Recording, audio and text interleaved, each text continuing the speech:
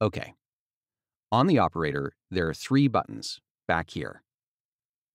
There's a P button, and there's a plus, and there's a minus button. So what we do is we start off by pushing the P button, and we hold it for 4 seconds.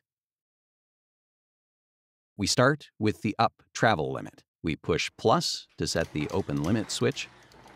We want the up limit to end a ½ inch from where we set the bumper stop. One way to program the correct distance from the bumper is to use the grip of a small screwdriver. That's where you know where to stop. All right, that's the up travel limit. Then we push P, and the up limit is set.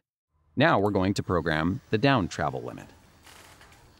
We push the minus button and get it to close to where we want it to close.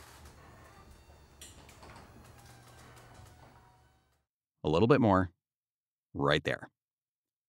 We pushed P, and that's the closed travel limit. Then we take the transmitter and push the button. You push P one more time, and the programming is done. Most importantly, we now let the operator open and close the door twice. During these 2 cycles, the garage door opener is able to profile the door and learn the appropriate amount of force necessary to move the door safely.